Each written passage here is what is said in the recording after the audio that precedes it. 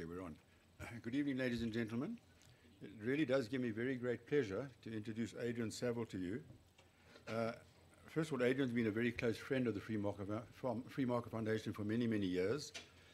And probably his biggest contribution to us is that he told us about Jason Erbach, our economist, who is a director with us based in Durban. And I would just wish that he would be giving us some more people like that. Really, Jason's an incredibly good economist and very good free marketeer. So, Adrian, once again, thanks for that. I heard Adrian speak, I think we were trying to work out when it was, 6 or 7 months ago. I think it was at the Hyatt Hotel, and there were about 6 or 7 people on the panel, and everybody was talking nonsense except for one person. And I think it was in answer to a question when somebody said, what's the solution to the economic problem in South Africa? And sort of in a throwaway line, Adrian said, well, I've developed this six-pack solution for paths to prosperity or something like that. And my ears picked up and my eyes picked up and everything. I said, oh, we've got to get Adrian to come and talk to us about this six-pack solution. So I'm hoping we're going to get something about a six-pack solution, yeah, Adrian. Otherwise, you're going to have to quickly redo this. Adrian said to me that he hoped that my introduction wouldn't be wrong. I think he actually said long, but he said, I'll try and get it as short as possible. But it's actually quite difficult to get it fairly short. His qualifications include Bachelor of Arts, and I won't mention the cum laude, and the MCom, and I won't mention the cum laude, and a PhD, which he completed in 1997. And I won't mention that he was awarded the Economic Society of South Africa's Founders Medal. He is also a UNESCO laureate and completed programs in value investing and competitive strategy in New York's Columbia University and Harvard University.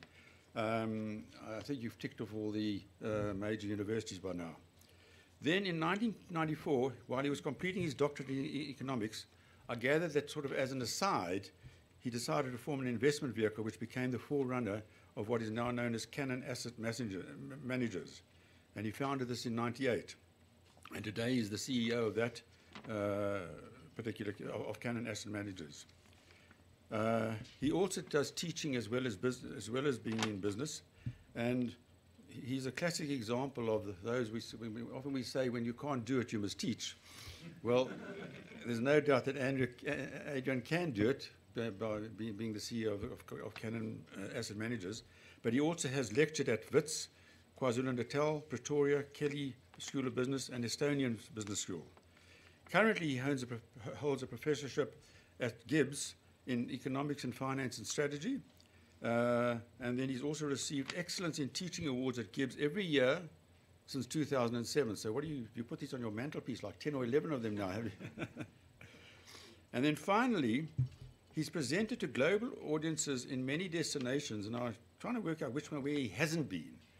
Botswana, Brazil, Chile, Estonia, France, India, Japan, Germany, Ghana, Kenya, Netherlands, Nigeria, Singapore, United Kingdom, United States, Zambia, and Zimbabwe. I haven't seen Swaziland in there and Lesotho, but everything else is in there. Anyway, it really does give me great pleasure, Adrian, to ask you to come and talk to us. And Leon just mentioned that there's a slight problem with water. You probably are aware of that. There are bottles in the toilets, presumably the ladies as well as the men's. I can vouch for them in the men's toilet. Only the ladies. The men have to do it doggy style. Okay, so there are some bottles there. There's some bottles there which you can use to rinse your hands, so please feel free. They look a bit coloured, but I'm assured they're coloured because they come from a spring and not for any other reason. Adrian, thank you very much.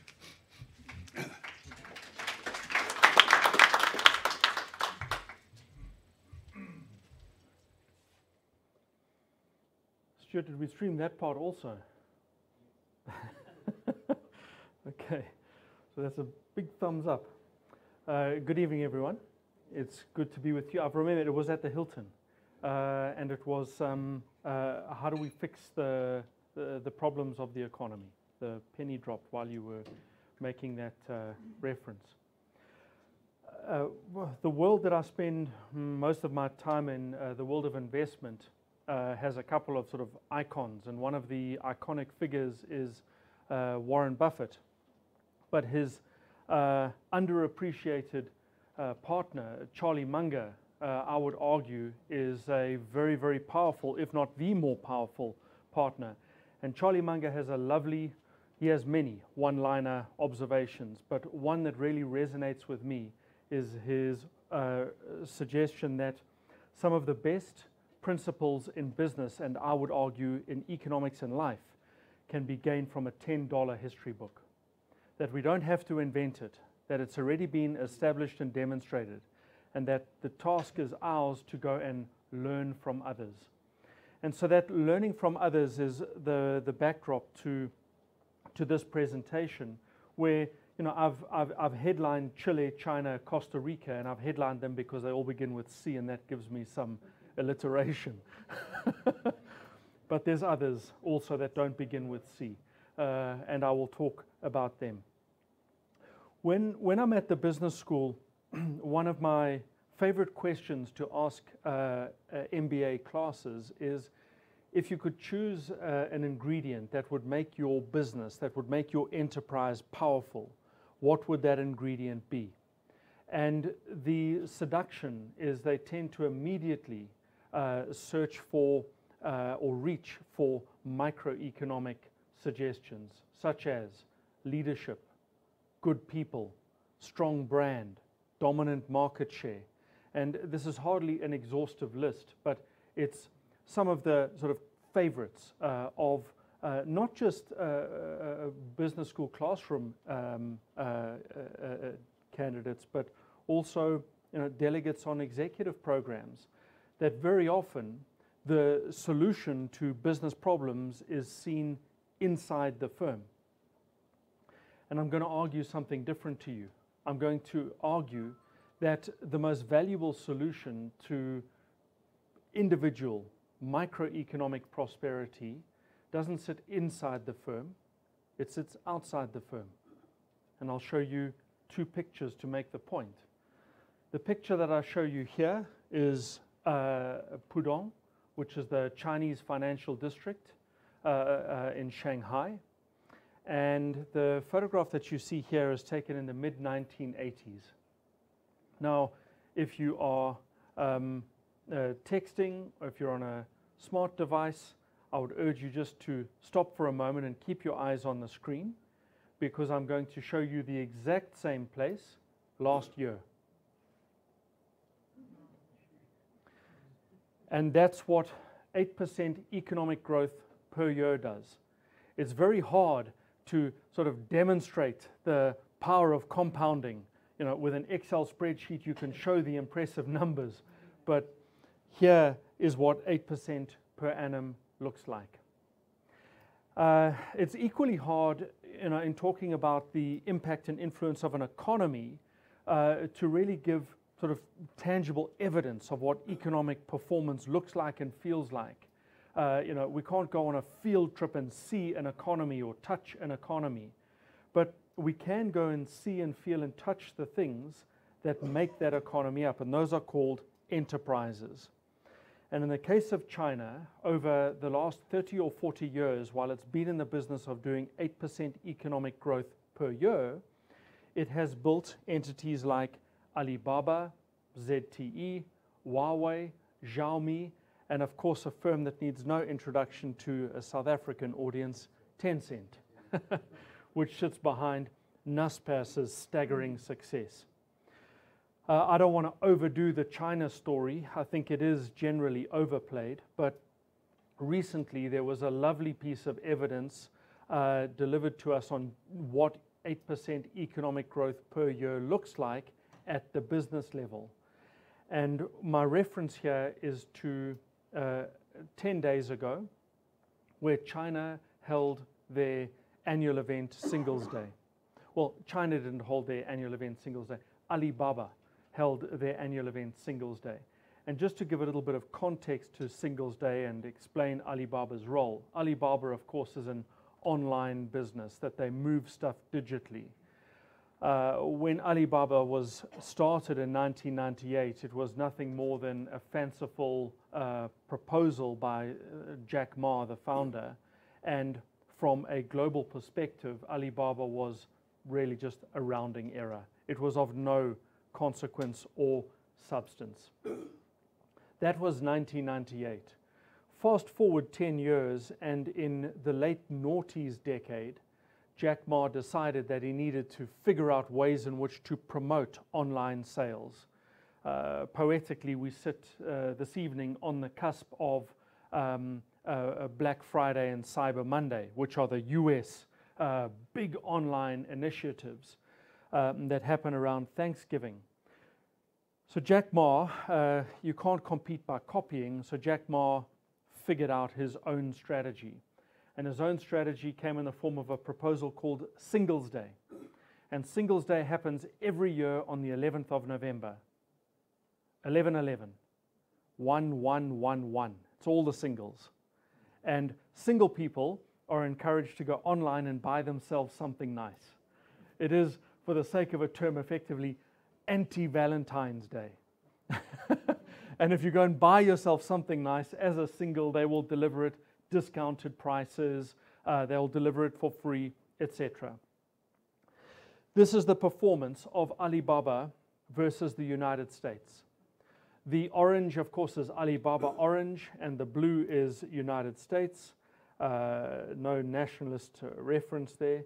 But the blue shows you what has happened to the United States on their grand Cyber Day, which is Cyber Monday, coming up Monday next week. In 2009, they did $1 billion sales, and last year they did $3.5 billion sales. The estimate is that they might do $4 or $5 billion sales on Monday next week. That is the entire United States online sales. The orange is Alibaba on its own. And Alibaba in 2009 did a inconsequential $10 million in online sales. And Cyber Monday, 10 days ago, they did $25 billion in sales. It represents more than 50% growth year on year, almost 50% growth year on year from 2016 when they did $17.8 billion. And incidentally, $25 billion sales in a singles day is equivalent to Facebook's revenue for the whole of 2016. That's what 8% economic growth looks like. In a sentence, the single most important driver of business performance isn't the CEO, it isn't the people inside the firm, it's the context in which they are operating. Bill Clinton got elected on this when he chose the ticket, "It's the economy, stupid." You'll remember that. So the data that I show you here is the relationship between bottom line economic performance for the world's 2,500 largest companies that make up the MSCI All World Index and world economic growth. It doesn't correspond quite one-to-one. In economics, you seldom get that, or investment or finance, but it's a fairly robust, strong, healthy relationship that has an explanatory power of about 65%. So what that allows me to suggest is this: 2/3 of business bottom line performance is explained by the economy. Of course, we often attribute business success to ourselves, and equally we attribute business failure to bad decisions. And I'm arguing the exact opposite, that the most powerful element, the most powerful driver, ingredient of business performance is outside the room. And if you're in this room and in business, you are finding business hard this year because economic growth is 0.5% in South Africa. And that is despite the fact that you are more experienced than you've ever been. The data doesn't hold just for this sort of aggregate set of 2,500 companies. When we disaggregate to the country level, we find equally strong, powerful relationships, whether it's China, Singapore, India, Italy, or indeed South Africa. And I'll show you the strength of the explanatory power in that bottom table. This is not an obvious person to go to for business wisdom, Mike Tyson. But perhaps if you say enough things, you eventually say something very insightful and maybe almost the opposite of Charlie Munger. But Mike Tyson says everyone has a plan till they get punched in the mouth, or more exactly, till they get punched in the mouth. And Tyson is exactly right on this. because businesses start each year with a plan, and they started 2015 with a plan. That plan didn't include changing the Minister of Finance. They started 2016 with a plan that didn't include another change of Minister of Finance, and they started 2017 with a plan, and they got another Minister of Finance. Sort of, in those types of installments. 3 years, 4 Ministers of Finance. Not bad going. But the reality that this uncertainty translated into has been stalled economic growth in South Africa. And this stalling in economic growth in South Africa has translated into stalled business performance. So just like globally, the relationship holds, tough economy, hard business environment. In South Africa, it's equally strong. Difficult economy, hard times for business. Incidentally, 0% economic growth, which is what we got last year, corresponds with minus 5% business performance, bottom line performance after inflation. That means that an economy that's in recession transfers into businesses that are in even deeper recession. And that's the environment in which we find ourselves now. If you're not convinced of the relationship between economic performance and business performance, I'm going to show you this piece of data that I draw from a syndicate that had worked for me at the Gordon Institute. And they wanted to test the relationship between economy and their own business performance, because they weren't quite convinced by my suggestion that the economy really matters. Those delegates behind this project come from a well-known South African business. It's called SAB. And the data that I'll show you here is the relationship between SAB's beer volume sales in South Africa and the size of the South African economy. If there's any statisticians in the room, the relationship is a 0.92 relationship. 92% of SAB beer volume sales in South Africa is explained by the economy. If SAB wants to move beer, the first thing that they should wish for is economic growth. Then they can wish for leadership and brand and market share and logistics and so on. And that's not about SAB. That is about business, full stop. So if the economy matters so much, what's going on in South Africa? Well, here I'm out of good news, and we can't dress this up. The bad news comes quickly.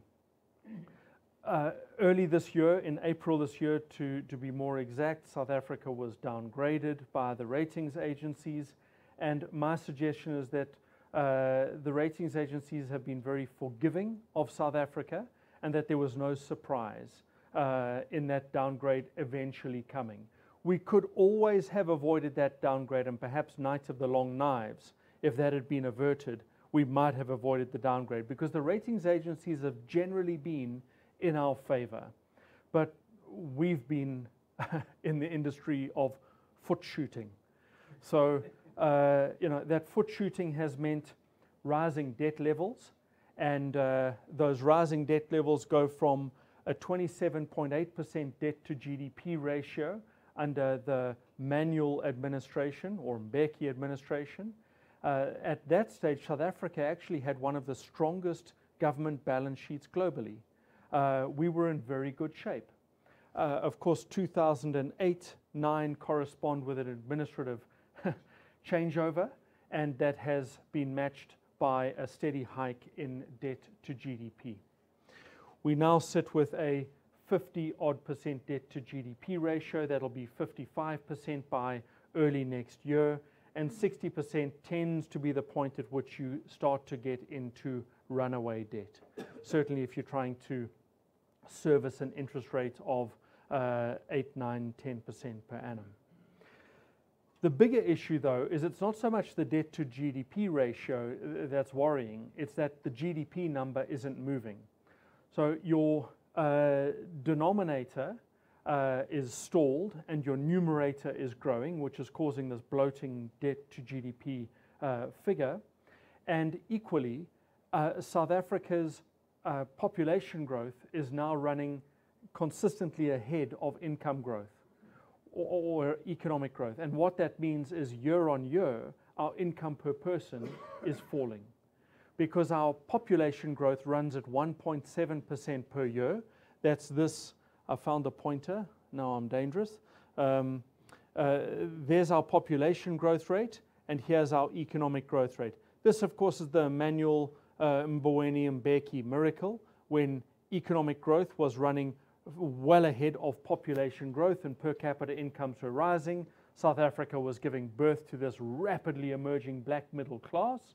And since the global financial crisis, this has gone into steady decline, and now our economic growth is consistently below population growth. Whilst this is only 2 or 3 years in the making, or in the barrel, the more worrying figure is that estimates stand that the next 3 years will deliver equally disappointing economic growth below population growth. So we are set firmly in a per capita income recession. Although that feels like it's new, my argument to you is there's actually nothing new in this. That Emmanuel Mbeki miracle corresponded with a commodity price boom, and represent us with $2,500 platinum and $120 iron ore, and South Africa will be running ahead with 4% economic growth. It's not a convenient time, I suppose, to be an apologizer for Zuma, but we, I think, overstate or underestimate the influence of external factors on South Africa's performance. South Africa remains a small, open, commodity-based economy. And if you gave us buoyant commodity prices, we would be back in the business of 3 and 4% economic growth, despite Zuma's best efforts. In fact, we might actually be somewhat forgiving of him if we had buoyant commodity prices. And I make that point because if you look at South Africa's per person income growth versus the BRICS and the mints, South Africa has been off the pace for a long time. And this is our share of world export market. And this is not a 1994 feature or a Zuma feature, that our share of world export market has been in steady decline all the way since 1970. In addition, South Africa has deep social scarring that we are yet to get over, and that social scarring takes the shape of one of the most skewed income inequalities in the world, a 27% unemployment rate, a terrifying youth unemployment rate that sits somewhere around 50 or 60%, and it's estimated, Ian, I think this is your data, that 20% of South Africans live in extreme poverty, which means they have insufficient daily calorific intake to be functional in the economy. That is our country. And so we have to fix or solve for this problem. Well, before we solve the problem, I want to make just a couple of quick aside points. The first aside point is that nothing sells better than a headline. Whether it's in print media or digital media, sensationalism still rules. And for a long time now, South Africa has been paraded as junk. I might be getting ahead of myself because perhaps as soon as Friday we could be downgraded to what would really be sub-investment grade. But for now, South Africa is not and hasn't been sub-investment grade. To be sub-investment grade, it's required that both Moody's and S&P agree that on our rand-denominated debt, we are sub-investment grade. And they don't agree on that, and they actually continue to have us at investment grade on our rand-denominated debt. But don't let that get in the way of the headline. The second point that I want to make just quickly in passing is there's a lot of alarm about the concern was, yes, but, we're about to be downgraded, and then what? This runs on the assumption then, or the imagined circumstance then, that somehow capital markets don't know, that we know and that we anticipate, but they haven't figured this out. So there's this great anxiety. What's going to happen when S&P or Moody's or Fitch downgrades us on Friday again, or otherwise after the wrong outcome, in inverted commas, of the ANC conference in December? My argument to you is it's already in the price. Because if you look at the cost of credit default swaps in South Africa, that pricing is exactly in line with Turkey, Brazil, Russia, who are in sub-investment grade. It's in the price already. Now, that's not a forecast, and I'm not saying there won't be wobbles and volatilities in bond prices and currency prices, but we spend a huge amount of time worrying about a reality that I think is already on us. We're in it. Okay, so those are just two very quick aside points. And now let me get to sort of the nub of what Terry invited me to come and talk about. And that is, so how do we break this mold? How do we escape this circumstance and change this reality? And I'm going to go back to the point that Charlie Munger made, that we don't have to invent it. We don't have to write a 400-page policy document. We can simply ask, what did they do? And how did they achieve escape velocity? How did they prosper? And what can we learn and take from them? One of my favorite examples in this regard is the case of Costa Rica. And I like giving this example because most of us know very little about Costa Rica. Has anyone been there or visited there? Great surfing. Beautiful tourism. No electricity. Well, I'm going to change. No, I think you've got the wrong place. Perhaps you mean Puerto Rico. Different places. Okay, so Costa Rica. It looks like this. In 1995, Costa Rica has a 100% consumer price inflation rate. They are wrestling with a 25% unemployment rate. Their per person income is amongst the lowest in Central and Latin America. Their neighborhood is dodgy, and let's be clear, their neighborhood is Puerto Rico, Venezuela, Nicaragua, Colombia under the drug wars, Haiti, Honduras. This is Costa Rica's neighborhood. So they live in a troubled neighborhood, to put it politely. They are poor, and they are wrestling with inequality, unemployment, inflation. The chap on the right-hand side here, to caricature the story, puts together an election promise, and his promise is, we have the necessary ingredients, you just don't have the right chef in the kitchen.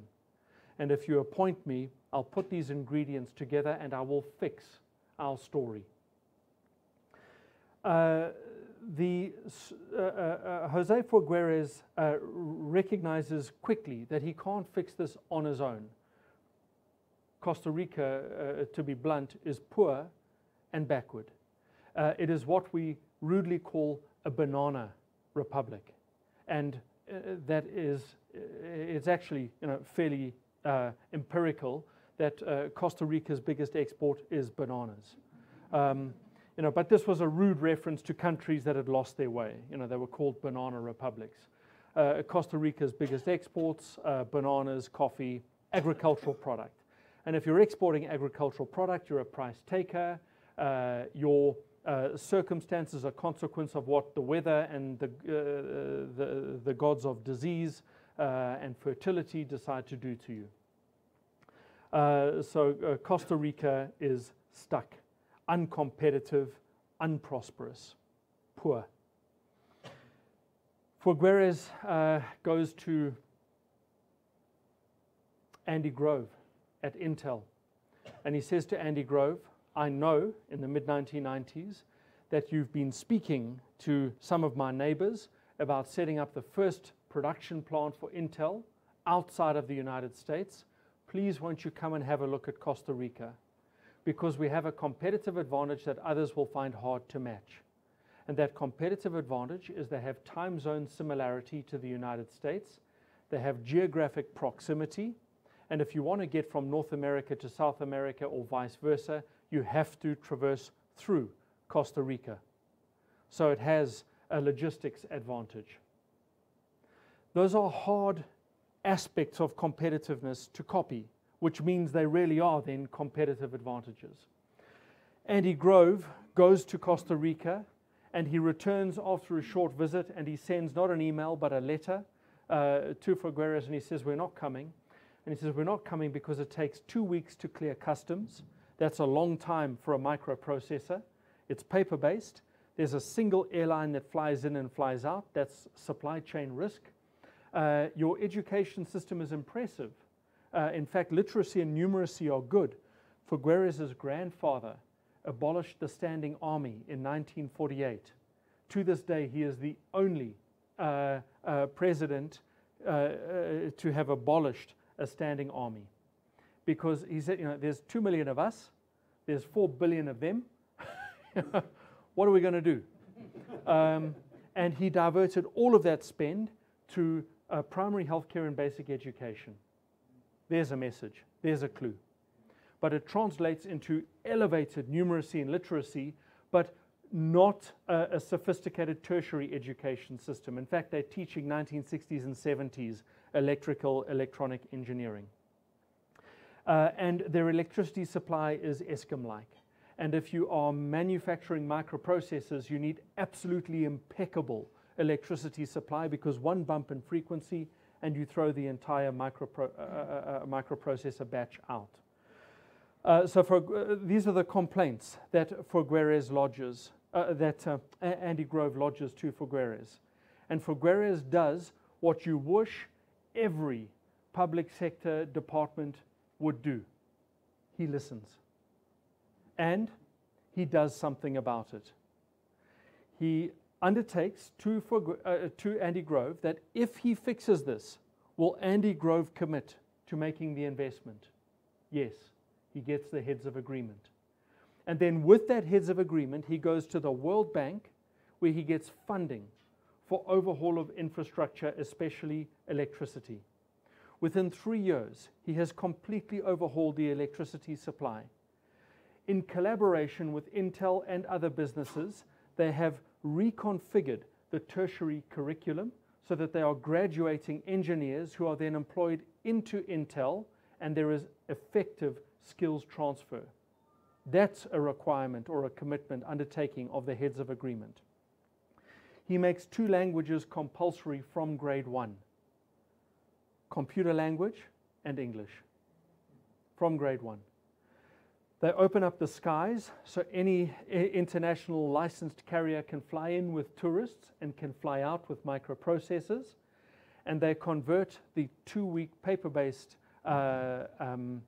customs clearing into 24-hour electronic tagging. And by that, I don't mean that it takes 24 hours to clear customs. I mean that customs is open 24 hours with electronic tagging. And Intel opens their first plant outside of the United States. Fast forward 15 years, and Costa Rica has achieved 6% economic growth per year without interruption. Their unemployment rate has fallen from 25% to 5%. Their per capita income has gone from the lowest in the region to the highest in the region. Their Gini coefficient hasn't fixed, but it has started to correct.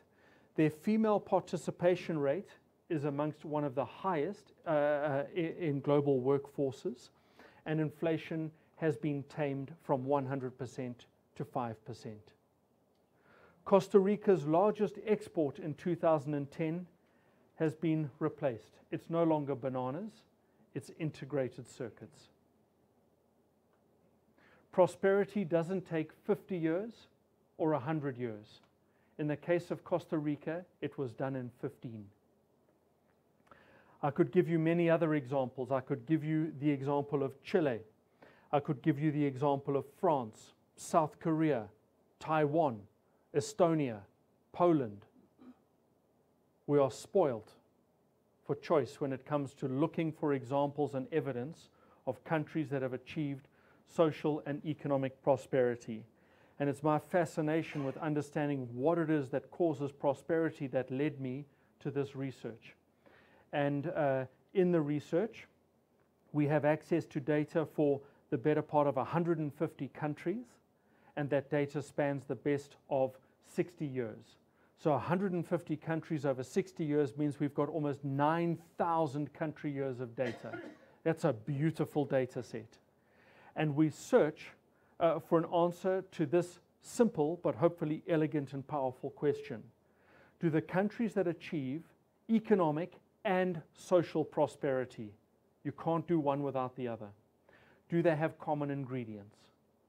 The short answer is yes. And it's not that every one of them has all of these ingredients in spectacular doses, but you'll be hard-pressed. First, you'll be hard-pressed to find countries that have achieved prosperity with these ingredients missing. And in the countries that achieve socioeconomic prosperity, these 6 ingredients are prevalent and or abundant. The first is they have elevated savings rates. So Costa Rica was poor. They didn't have savings. And so they went to the World Bank and Intel to fuel their savings pool. Those savings have to transfer into functional investment. Dysfunctional investment, the Cape Town Bridge. It's someone's money, but it doesn't do anything. It stops. In Kandla, money's been spent, has been invested, but it doesn't translate into productivity. So not only do you need an elevated savings rate, that saving rate must fund functional investment. Second, and this opposes the population time bombers, population bombers, is you actually want to have a demography which has more people coming into the workforce than going into retirement. This, of course, is Japan's big problem now, that they don't have any babies. Japan last year sells more adult diapers than infant diapers. China has the same problem. China, because of their one-child policy, has done this to their demographic pyramid. The third ingredient, and I think, Leon, this will speak in volume to you, is although there is evidence in favor of good policy versus bad policy, we find that there is an even more powerful ingredient in policy, and that is policy stability. So, plug your ears. Adopt a bad policy and stick to it is better than constantly flip-flopping between trying to figure out good policies or, worse, flip-flopping between bad policies. So the evidence that we find is policy stability is probably the most profound thing you can do, that's pretty neat. It means you don't have to wring your hands about, well, is this a good policy or a bad policy? Choose one and stick to it. And your population will figure out how to work with it. And then that policy has to be backed by functional and capable institutions, i.e., no state capture. Education and health speak for themselves, and openness says that in country after country, that the evidence suggests that it is partnership, collaboration, doing business with others. The Chinese success really only starts in 1993, when China opens up to the world. And there is not a single example of a country that has got rich by building walls. Note to Trump. That six-pack then leads us to go in search of evidence to weigh up the performance of other countries. So, what does Botswana or Lesotho's six-pack look like? To borrow from Terry's introduction, is Lesotho in the business of building a six-pack? Because if they are, their population size doesn't count. And I remember, Leon, some years ago you did work on country age and population size and things that people often volunteer as explainers of country success that really are just convenient illustrators that don't really translate into empirical support. So at the top of the six-pack list, and this is not countries that have strong six-packs, this is countries who are working on strengthening their six-pack. China, 7% economic growth per year over the next decade.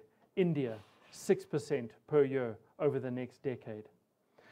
You can work your way through this list, and these slides will be available to you. And as you work your way through the list, you would hope to find South Africa in this 5 territory, where the NDP says quite exactly we will do 5.4% economic growth. But guess what? South Africa can't do 5.4 because we don't have a six-pack. We have a three-pack. And that three-pack means that South Africa's institutional infrastructural makeup corresponds, in fact, with 2.5% economic growth, not 5.5. And if we want to get that NDP miracle to transpire, we have to get to work on that six-pack. So South Africa has lost its way economically. And I would argue then, from a prosperity perspective, we are equally struggling as per capita incomes fall, unemployment is stuck at very elevated, alarming levels, and our income inequality remains amongst the most skewed in the world. So how do we fix this? Well, I said we have a three-pack. That means there are 3 immediate things to fill. The first thing that we have to fill is South Africa is savings poor. The rate of saving and investment required to fund an economic growth rate of 5%, you need a country savings rate of about 30%. South Africa saves 15%. And a 15% savings stroke investment rate, because savings funds investment, a 15% savings investment rate really just looks after 2% economic growth. I like to make this point because it helps illustrate how common sense economics is. Economics isn't hard. What do you mean by savings rate? So the savings rate is the country savings rate. That's a great question, and thank you for stopping me. So there are really 3 places that can save: households, companies, and government. Those are the 3 agents of saving. The 4th potential provider of saving, Costa Rica's case, is foreign capital. And South Africa's household saving rate is 0%. Our government saving rate is -4%. Our corporate saving rate is about 20%. So 0 minus 4 plus 20 gives you 16%. And then foreign capital adds about another 3 or 4%, which takes us up to roughly sort of an 18, 19, 20% saving rate. And that's the capital that's available to fund investment. So a country's saving rate equals its investment rate. And this chart here shows you the relationship between savings and investment and economic growth. And this miracle here isn't a miracle. 10% economic growth per year is underpinned by a 40% savings rate. That's China. And 8% economic growth per year is underpinned by a 32-33% savings investment rate. That's India. And tucked down here is South Africa. We're doing 20% saving that corresponds with 2% growth. You can write as much as you like about fast economic growth. Unless you get the saving rate up to 30%, the growth isn't going to happen. Sorry to ask, but what the tax rates? Because that might be much more relevant. That's a great question. And in the work that we've done, because I'm also the author of the Savings Index, which is published by Investec and Gibbs, we actually find, block your ears, that there is almost no relationship between tax rates and savings rates. Almost none. It's a staggering finding. I'll share that evidence with you. I can see lots of head shaking. That's where South Africa needs to get to in terms of the investment rate and savings rate, up to sort of 30% territory, and then you will get 5% economic growth. Who's going to provide this saving? The emerged middle class, when they get out of the industry of consumption and into the industry of saving and investment. Put differently, there is no country that has achieved prosperity by consuming its way there. You don't spend your way through consumption to prosperity. Perversely, you save your way to prosperity because that saving funds investment, which means your consumption has really gone through investment.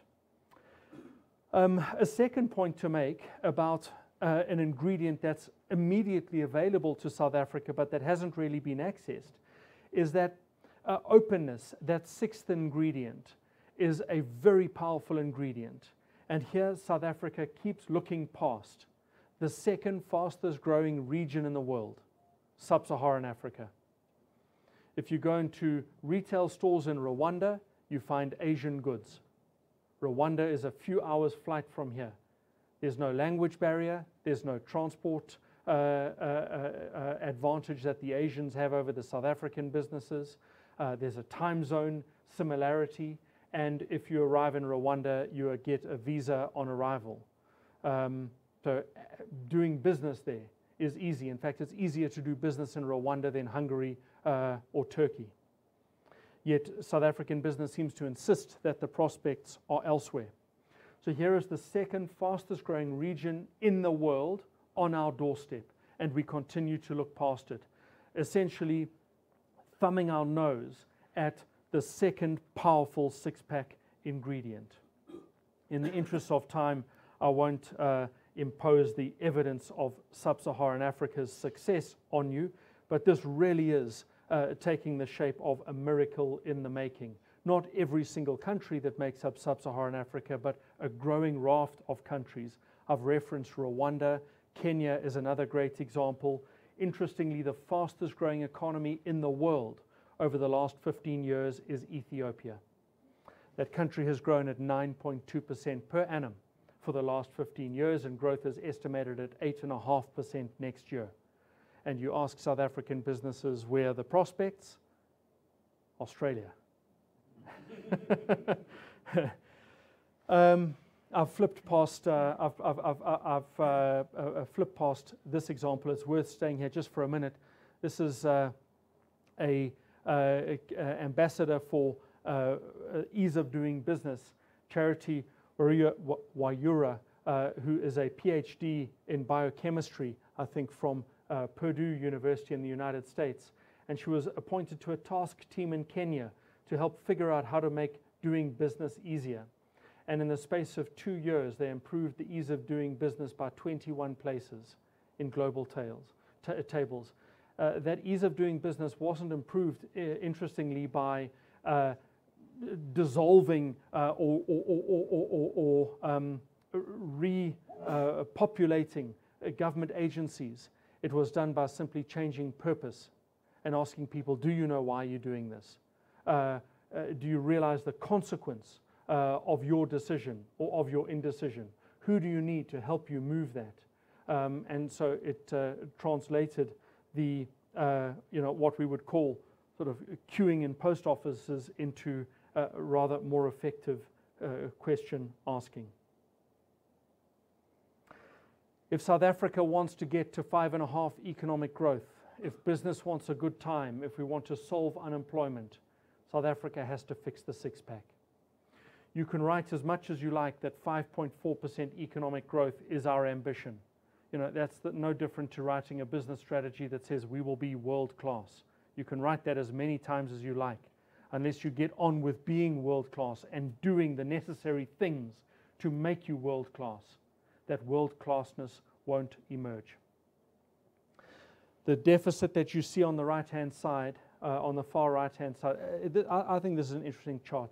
It shows the difference between government promise and actual economic delivery. And the deficit has got wider and wider. that now we sit with a promise of 5.4 economic growth. Look, at least government is consistent in their promise. You know, this is like, babe, I'll be home early, or last one. And that's the actual economic outcome. This translates into growing frustration. And you add frustration to a young population with yawning inequality, it's an accident looking for a place to happen. I'll finish with two examples of what's possible. The J curve that you see on the left-hand side there is Singapore Post's revenue. The flat line is the South African Post Office. So you can't complain that we're the post office and we're in a dying industry when Singapore Post is able to J-curve. On the right-hand side, you've got Singapore Post's return on assets, roughly 10% per annum. And you've got the South African Post Office, which is doing basically the opposite, minus 10% per annum. I might be being unfair to Mark Barnes because he's only recently there and he's working hard and, in my assessment, doing the right things. So this is not about the South African Post Office now. It's not about Mark Barnes' stewardship. It's rather a commentary on recognizing that it's not about the industry. It's not about the company. It's what you do with it. And in the case of Singapore Post Office, they have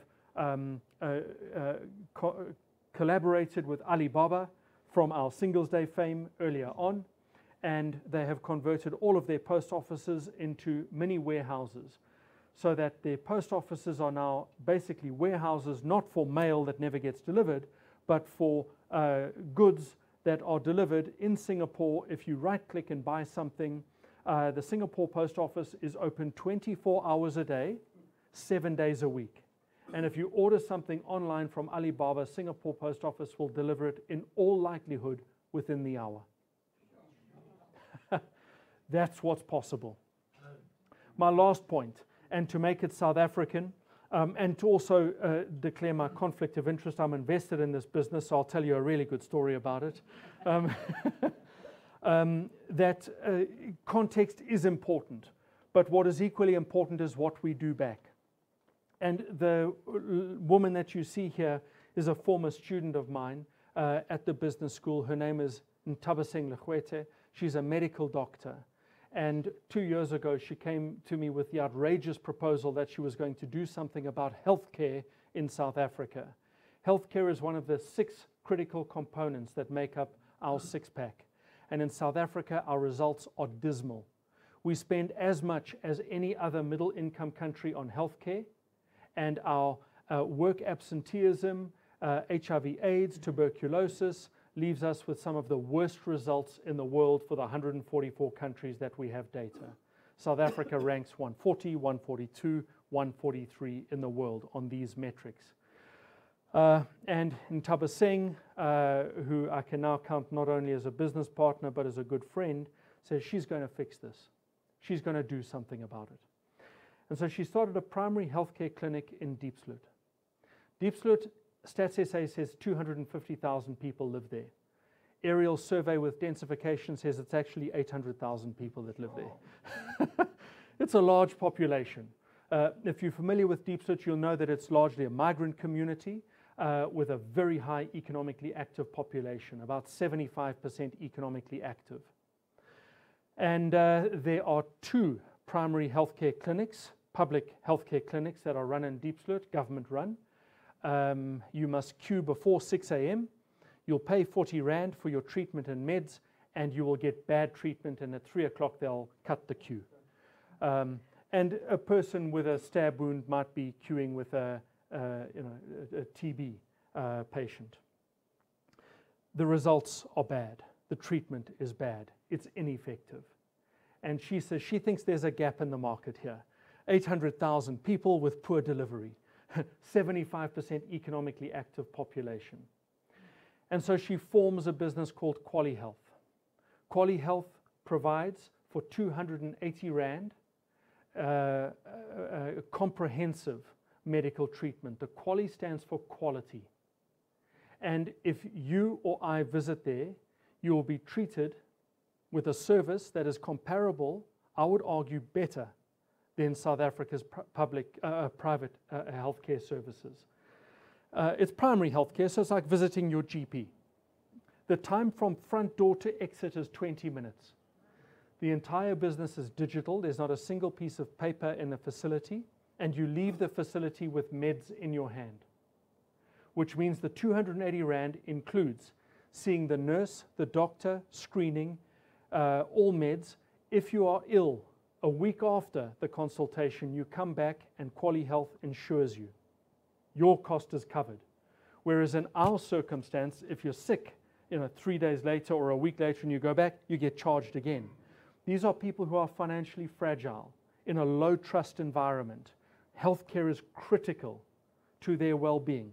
So we're talking about Uber drivers, cashiers, domestic workers. QALY Health was launched in the first quarter of 2016. It achieved break-even in September of 2016. We needed 2,200 patients to reach profitability, and we see 4,000 patients per month now in Diepsloot. And you can do the maths on the free cash flow. It's a very successful business, and that success led us to approach the Development Bank of Southern Africa, and so making a point here between private-public collaboration, and the Development Bank of Southern Africa funded expansion into 3 new facilities, Alex, Tembisa, and Bram Fisherville in Soweto, and we see now about 15,000 patients per month across those 4 facilities. It might be grand to say we're going to change South Africa this year, but you eat the elephant one bite at a time. It is an impressively successful business that I'm delighted to be associated with. And it shows you that, whilst context might be one of the most important influences on business performance, what you do back to that context is equally important. So I've consumed more than my time. Let me stop there and say thank you for your time and attention. And I see that there are some questions. I'm not sure what the protocol is. I'm very happy to. I'm happy to, yeah. Thank you.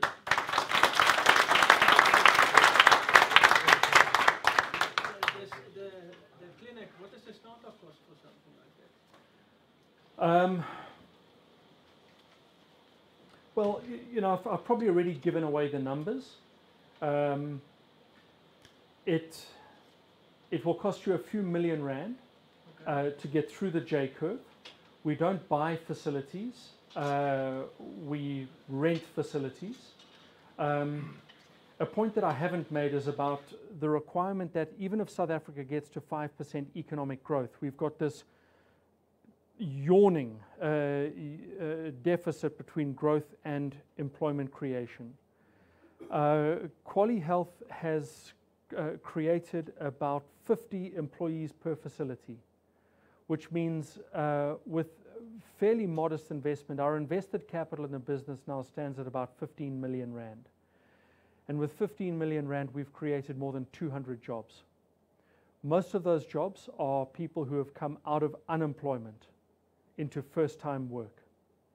Because the state in South Africa a few years ago spent a lot of money training nurses. And they trained essentially step-up nurses. So these are not your nurses that have gone to Dubai and to the UK. They are nurses that can work in assistance, in auxiliary or ancillary services. And so those step-up nurses, I speak under correction, but I think the state trained approximately 75,000 of these nurses, and roughly 0 of them were taken into employment.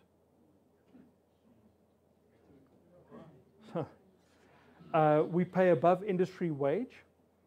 We employ people in the local community, which removes transport cost from employment bundle. For many young people who start work, if you're catching cabs, taxis to work, transport can easily take 30, 40, 50% of your take-home pay. So we employ in the community, which means our Diepsloot facility people walk, commute, generally walking from Diepsloot to Diepsloot. That removes all of the transport taxation from their salary. We pay above industry wage and we give a meal at lunchtime. That's what's possible in this country. Okay, You I said think I that come. 65% of corporate profitability comes from external factors. How do you explain Alibaba's ultra-spectacular success, which is radically beyond that? Well, so perhaps now to speak against myself, remember that 65% of profitability is for an aggregate. It's not for every single company year in, year out. But, But for companies as an aggregate, you have that 2/3 explanatory power. Another part of work that we do and work with executive teams on figuring this out is how do you break yourself out of that 65% mold? So how do you achieve then as a business escape velocity? How do you break the noose of that 65% explanatory power? Alibaba has broken that noose. So it's not that every single company looks exactly like this. There are some that despite fast economic growth will fail.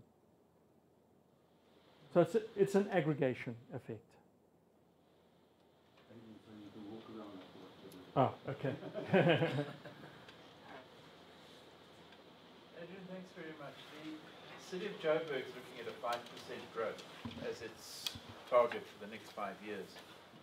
How would you see your six-pack concept working within a metropolitan city growth? Because we're looking at the heart of the South African economy, which if we want the South African economy to grow, we've got to grow bigger. Absolutely. So, if we're only looking at a 5% target, what's South Africa going to do? Should we not be looking higher? And how would your six-pack concept work with the city situation? I think maybe I'm claiming that I found the solution to everything here, but there's a book in that. But the evidence suggests that the six-pack is aggregatable and disaggregatable. So the six-pack works for South Africa, it works for Sub-Saharan Africa, it would work for the city of Joburg. And the city of Joburg can ask, what is the savings investment rate? So is the city investing in itself? And does it have access to savings? If it doesn't have access to savings, how is it mobilizing savings? Either by finding funding from elsewhere or by getting the citizenry to start to become savers who are then investors. The city of Joburg would need to be overseeing a savings investment rate in excess of 30%. It's not remotely close to that. The investment, if it's under the banner of City of Joburg, has to go into productive infrastructure. And that's fiber optic cable, healthcare, traffic lights. The demography for City of Joburg works. Ingredient 2, demography works because it's an influx city and you've got at least 1.7% economic growth in South Africa. Policy, I think, is going in the right direction, and Herman Mashaba is doing important work in rooting out ineffective institutional relationships. Education and healthcare are battling. And Quali Health is established in Joburg for the reason that Johannesburg doesn't deliver effective healthcare. We think, incidentally, at Quali Health that there is a market for probably at least 100 of these facilities in South Africa and probably in the region of 50 in Gauteng. So that's speaking my own book, but education and healthcare are a long way off the pace. Openness, well, City of Joburg is open, but it's not just that you have to be open here, it's that you need to connect to others.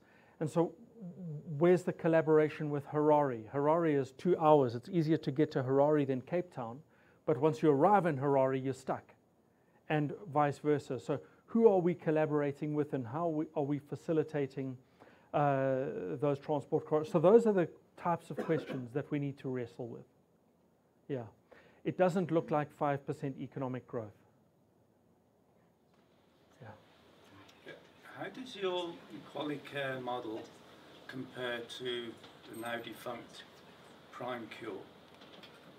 There was a system up until about 10 years ago that seemed to do more or less the same thing as the quality care. Yeah. I think it got swallowed by the, is that correct? It got institutionalized. Yeah. It got, and disappeared. Yeah. Yeah. Is your model similar to that? There are similarities in the models.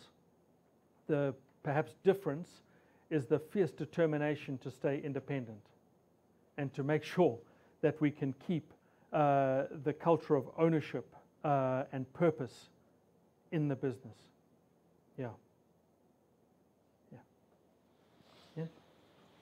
Adrian, one of the first statistics you mentioned was unemployment at 27%. Yes. I think that's misleading. I think it's at least 10% higher. Agreed. You know, you just have to look because if you change the definition. And that is a starting point. Yeah. And you just got to look at aerial photographs of Soweto. The number of people standing about with nothing to do, or take it, a bus tour through it.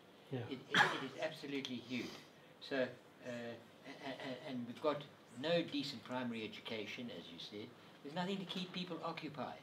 Yeah. If we think we're going to get, and standard of education is hopeless, because most of those people are not just unemployed, they're unemployable. Yeah. Because we haven't turned them into carpenters and bricklayers and whatever could be useful. We've turned them into no hopers. So if we think that we're going to get through this current stage without a lot of civil strife, I think we're being naive. Yeah. And I don't see government expectations that are trying to deal with this. Have you any ideas in that respect? I suppose to agree, there's nothing that I would disagree with. The unemployment rate that I quote as Stats SA is 27.7, and you have to love, why they worry about either of the sevens. There's a 2 in front, and that 2 in front is probably a 3 if you use the expanded definition of unemployment. Youth unemployment sits comfortably in the 50 or 60% territory. The numbers are nothing short of terrifying. There's lots of points around youth unemployment, and I mean the real expert on this is my wife, not me, so let me try and borrow from her and suggest some things that she would say.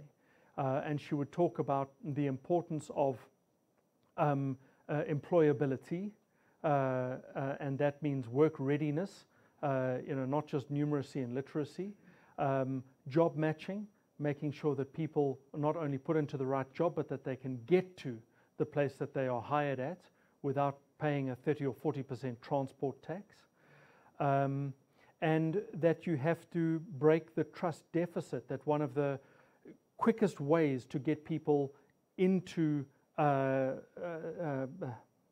out of exclusion and into economic inclusion is just to get them on the ladder, to borrow from Mbeki's term.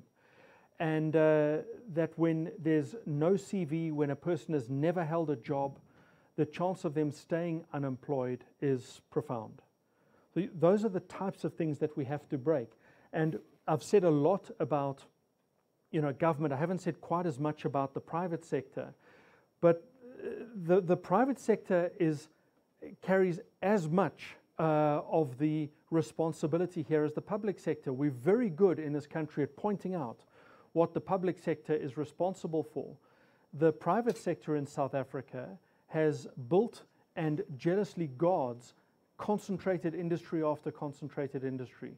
So when this country grows, even if it gets 3 and 4% economic growth, it doesn't create jobs. And that is the curse of industrial concentration, which means we don't build small firms. And it is small firms that create jobs.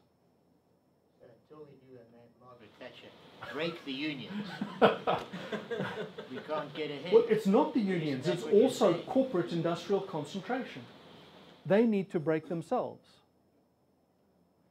It's a big ask. May I just offer something really very positive? I think we'd all love something positive. I do a number of presentations to various audiences, wherever, all around South Africa and around the world. Today I had 2 inquiries from China. The most interesting one was from Beijing, China, whatever it was anyway, a global TV network based in Beijing. And they didn't say, hell, now what's going to go wrong? They said, can you see any cheap assets? No. That was fantastic, because help us find them. Yeah. Never mind the stock exchange, those are overvalued, Yeah. yes or no. Let's look at this. Is it now the time to come in and look at mining and agriculture? Yeah. I just thought it means we're not entirely on our own, and isn't that positive? Yeah, that's a lovely point, and it also talks to the complaint that's made by the public sector and the media about corporate South Africa that's sitting on a pile of cash and deciding not to invest. You know, and if others can see a prospect, then yeah. We take one more question if you got anyone there. I'm going to take these 2 both at the same time. One element is a question, and the other is a short observation. If I remember correctly, Costa Rica's president did one other thing that you haven't mentioned. When Intel started interacting with it, he appointed a member of his own staff, dedicated as the link between him, the government, and Intel's. Yeah. Available 24/7. Yeah. And as I recall, that made a huge difference. You're absolutely correct. Yeah. Absolutely. And that's the power of collaboration. Absolutely. Yeah.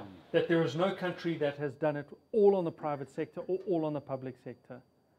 Every country that's achieved prosperity has done it with public-private collaboration. It's a great point. Thank you. The quick observation, you paid tribute to your wife a moment ago. Yes.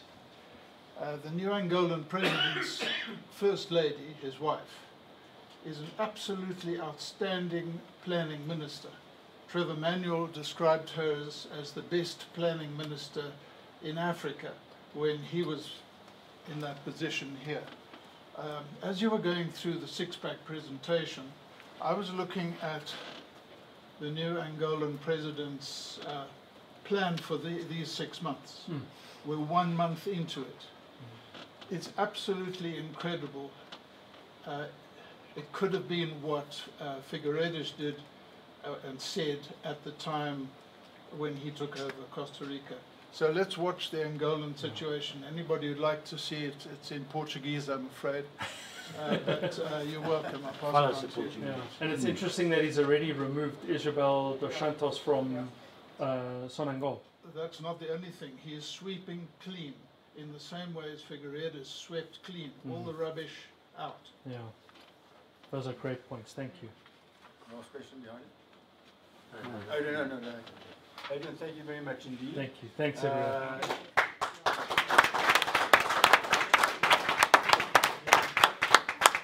I just want to remind you that Adrian's CV reads as follows.